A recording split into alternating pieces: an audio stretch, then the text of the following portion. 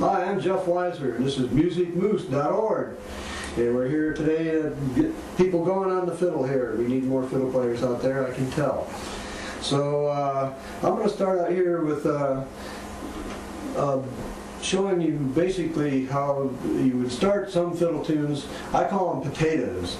And I'll show you basically first how you start to do this. A potato is getting your rhythm started, so if somebody's playing guitar with you or accompanying you on another instrument, they'll realize the speed of the tune that you're starting out by your rhythm on the fiddle.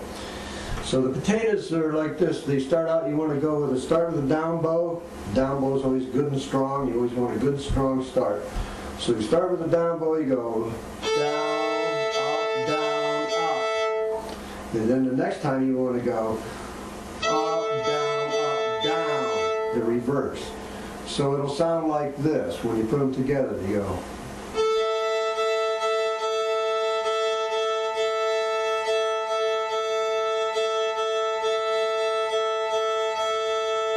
Practice doing that, getting both strings to sing together. The violin is a good singing instrument. You want your notes to sing. Practice on the E and A, doing that, going.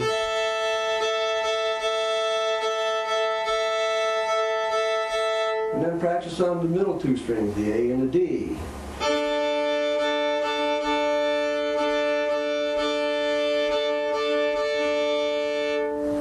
And now the G and the D.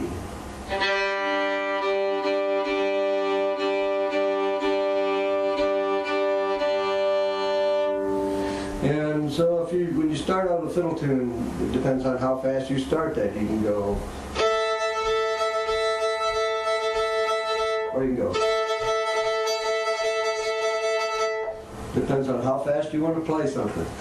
But that will tell people how the timing of the tune, the speed of the tune. Also, I'd like to show you, like if you're playing in D, in the key of D, and you're doing your potatoes like the A and the D together, like a. But you want it to be maybe, say, sound a little bit higher, but you still want to be in the same key. So you play your first finger on the F sharp note, on the E string, and then you put your third finger on the D note on the A string. And you play that double stop. So it would sound like this.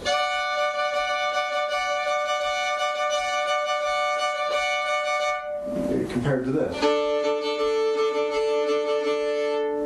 And the same thing with G. If you're going G over here, you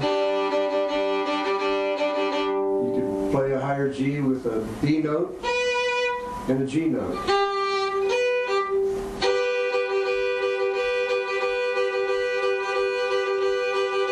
That's another way of doing it. And also an A, if you want to play A, you can play a C sharp and an A on the D string. Sometimes you might want to slide into it like